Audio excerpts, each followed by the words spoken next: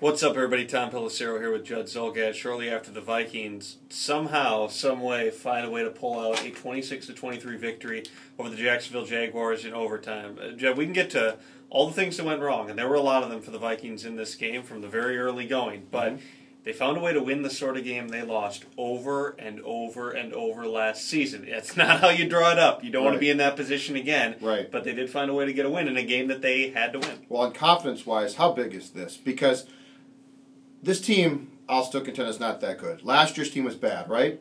But they lose to Tampa Bay. They blow the halftime lead. They lose to Detroit. You could just see the confidence after those losses last year seeping away from this team. Today they played a Jacksonville team that, let's be honest, once again, is not very good. This is a game of the few games I think the Vikings will win this year. This was definitely one of them. But the fact that they blew the lead late, 20 seconds left, and they looked like they were absolutely going to be dead, and that Christian Ponder leads them down the field to a Blair Walsh field goal. How important is that too, Tom? Because really, when you look at this team, right, it's going to be about small things. Christian Ponder did something today at the end of that fourth quarter that I don't think there's any way he does last year. Christian Ponder was getting booed the first three drives of this game. Every incompletion was being booed. He finishes 20 of 27 for 270 yards and a 105.5 rating. He was very good after, I'd say, about the first quarter and a half. For whatever reason, there's something with Christian Ponder where the less he thinks, the better he plays. And you can say that for a lot of guys, but with Ponder, I think it's a really important fact to note. The moment they got in that 2-minute drill and they moved the ball late in the first half there, all of a sudden you saw a completely different sort of a tempo and an urgency to the offense. He said he had to go back to the sideline and sort of tell himself to up the urgency. Well, I don't know why you wouldn't come out with that in the first place, but clearly there was something different. I think that a lot of it comes down to when he starts aiming the ball, when he's not getting his feet set, the best thing he can do is have a drive where he doesn't have time to sit back and agonize over every throw. He just goes out and does it. They drove down the field and they got a touchdown before the half that really shifted some momentum in this game. Don't you think, too, Tom, that this team last year, look at all the close games, look at everything that went wrong, and today I felt they came out pretty uptight. I mean, Ponder had the, I think it was a 15-yard pass to Kyle Rudolph to start the game. Then they didn't have another first down until the second quarter. The defense was out there on the field for that first Jacksonville drive forever. I just felt 17 plays, 72 yards. Yeah, and I just felt the Vikings came out and they didn't look sure of themselves. They looked like they were waiting for something to go wrong. And you know what happened? Then they got a couple stops. Then they started to get some offensive momentum. And all of a sudden, I had the feeling that they're thinking to themselves, okay, we can sort of do this. It's not going to be last year repeated. Now, it might be eventually, but I did feel the confidence started to flow today. And let's be honest, too. These first two games, Tom, you're playing Jacksonville and Indianapolis. If you're ever going to establish, if you're ever going to feel good about yourself, you've got two opponents that you can feel good about playing. And we'll see what happens when they go down to Indianapolis next week, taking a young team on the road for the first time. You saw a bunch of things here that I think are going to be concerning. Number one of which, on the offensive side of the ball, not having a true downfield threat. That's something they're going to have to overcome, at least for the next couple of weeks while Jerome Simpson's out. Michael Jenkins comes up with a huge catch late in this game. Devin Aromashadu comes up with that 26-yard catch when the Jaguars were just sitting back in that soft cover 2 look. But they don't have anybody who's going to blow the top off of defense. And so that allows teams to bring more heat down on Percy Harvin and Kyle Rudolph. What I didn't get with the Jaguars was, why did they back off of Percy Harvin at certain times in this game? That 2-minute drive late in the first half, not only are they playing soft on him when the Vikings are throwing those screens out there, they blitz the slot man and make him the hot read on one play. That's the easiest thing in the world is Ponder, just to throw a 10-yard pass to Harvin and let him go to work when he's got nobody in front of him. And didn't we learn again today about Percy Harvin? You got to use him. Just use him. He's unbelievable. I don't care. He's one of the most unique guys in the NFL. I don't care how smart Bill Musgrave or any offensive person with the Vikings thinks they are. This is basically, is this not schoolyard football? Yeah. Percy Harvin's on your team. You've got to use Percy Harvin. The second the ball is in Percy Harvin's hands, odds are more often than not something good is going to happen. So for all this, let's distribute the ball around. Let's get creative. We're an NFL offense. We should be doing X, Y, and Z. No. What you should be doing is getting the ball to Percy Harvin. But you know what? He is not the story of the day offensively. There is only one story, and it's a great one. No, and it's Adrian Peterson who comes up and has, I don't know what his final numbers were. I'll look those up real quick. 17 carries for 84 yards and 2 touchdowns. He has a 20-yarder. He made some cuts in this game where you looked at him and you said, that's Adrian Peterson. I think there were other times where they were trying to run out the ball outside with him, or you can see that he's still trying to get back. I don't even want to say confidence in the leg, but just that extra little bit of a burst to get around the edge. But boy, when he was in traffic there, some of the moves he made, it looked like Peterson. And to have him in the goal line, that brings us back to something else. You mentioned Bill Musgrave trying to outsmart people. There were times in the red zone where I'm not sure what some of those drives were. and you had confusion. You had two guys running a route into the same spot at one point. Yep. You had one sequence where it was a run to Percy Harvin, a flat pass to Matt Asiata, and then a throw to John Carlson, who was covered on basically a one-route type of a play.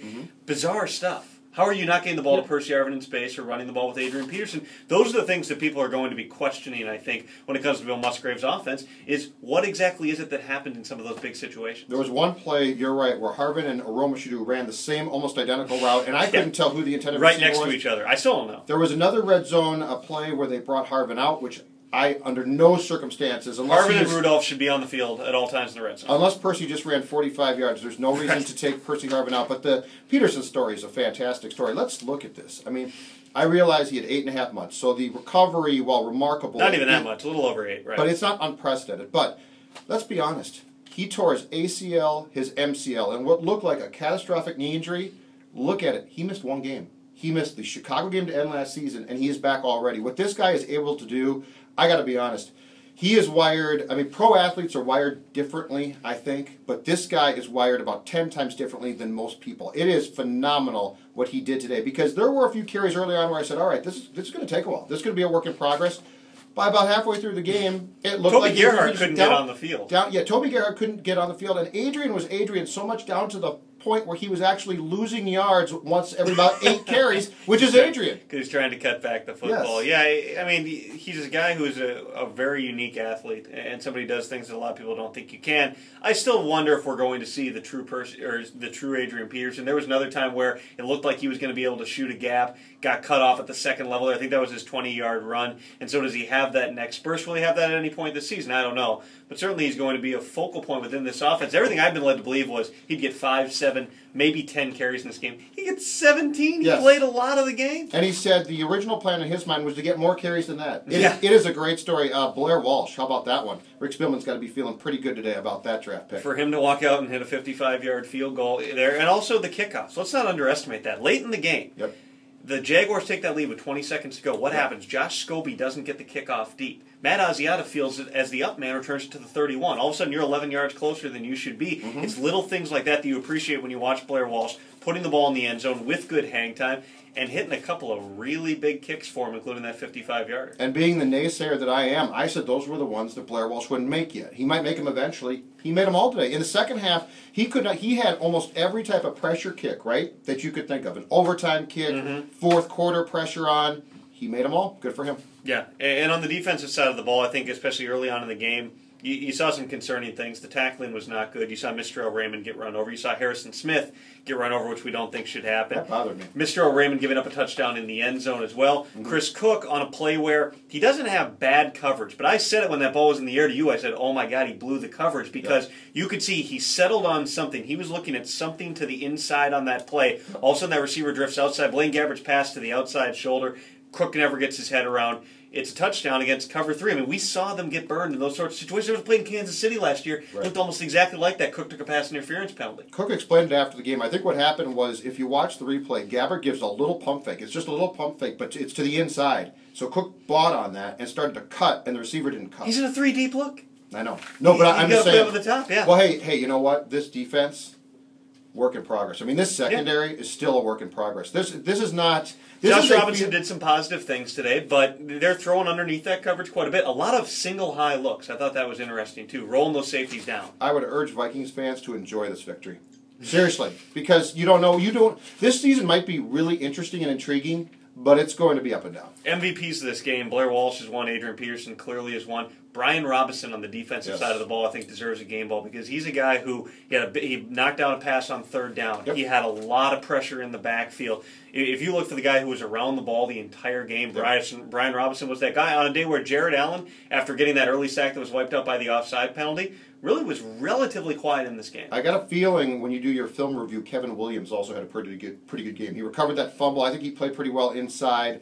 Brian Robinson also, I'll say this one. Jared played the whole game again. He really didn't come out much at all. Brian Robinson came out, was that the first half? Second or third series. For a significant amount of time. They put him back in on third down, and he went in and got some big-time pressure. So maybe this resting guys a little bit because they've got some depth. Not the worst idea in the world. Particularly Brian Robinson, because he's a guy, when they signed him, they did not expect him to be an 83% a game sort of a guy. Any final thoughts? No, that's it. That's it. It was a heck of a game. I'm curious It really to see. was. I'm curious That's to see. the key thing Hey, here. It was and you know exciting. what? You know what? After last season, after watching a 3-13 team that managed to blow every type of lead they could and was just down in the dauber all year, today's game, I'm telling you, if you're a Viking fan, enjoy it because at least it was entertaining. And they didn't sell out, by the way. They're already 1/3 of the way to their win total from last season. I picked them to win this game, and I also picked them to win 4 games all year. So what does that say about the difference? They're in going to win more than 4 games. He is Judd. I'm Tom. Full Vikings coverage at 1500ESPN.com. We'll see you.